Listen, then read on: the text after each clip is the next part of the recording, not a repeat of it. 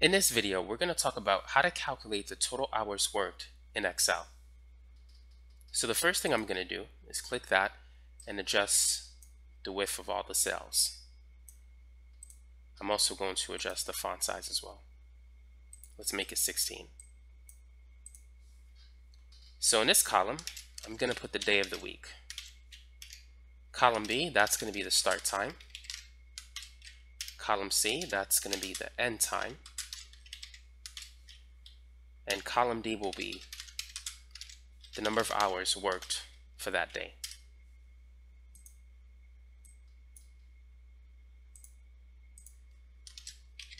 Now let's say this timesheet is for John. Now let's do some formatting. I'm gonna make this yellow. Actually, let's make it blue. So let's start with the first day of the week, Monday. Let's say that John, he clocks in at 8 in the morning and he ends at 5 p.m. Now, to get the total hours worked for that day, we need to take the difference of cell C2 and B2.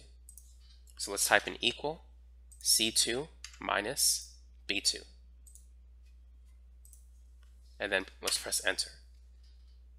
So notice that we get 9 a.m. Now, that's the number of hours between 8 a.m. and 5 p.m. It's 9 hours. But we don't want the answer like this. So first, we're going to multiply this by 24. Excel works with a 24-hour system. Next, we're going to change the number to a general format. And so that gives us the 9 hours that was worked that day. Now I want to extend the formula.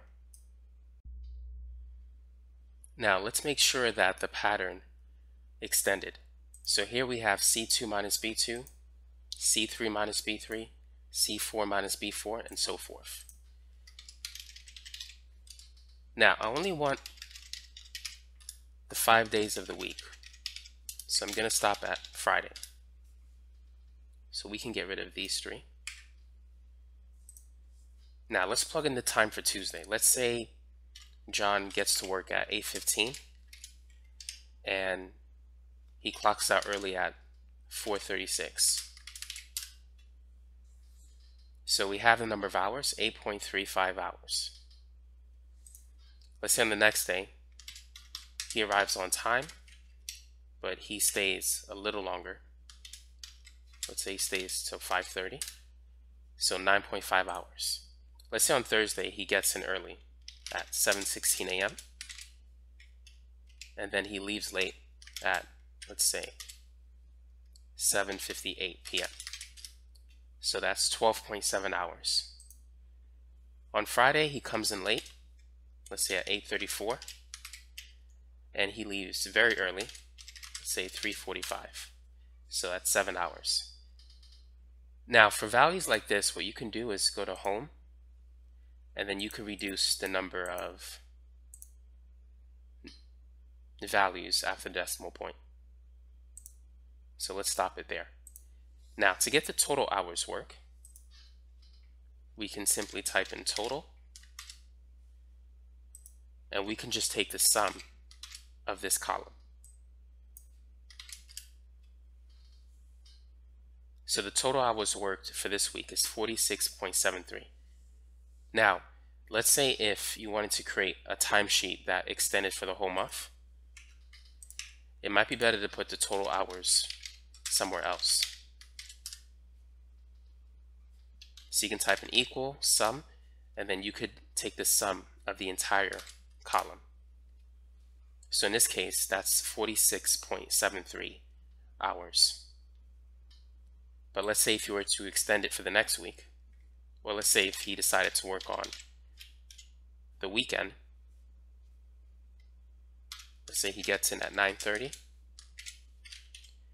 and he leaves at 3 o'clock.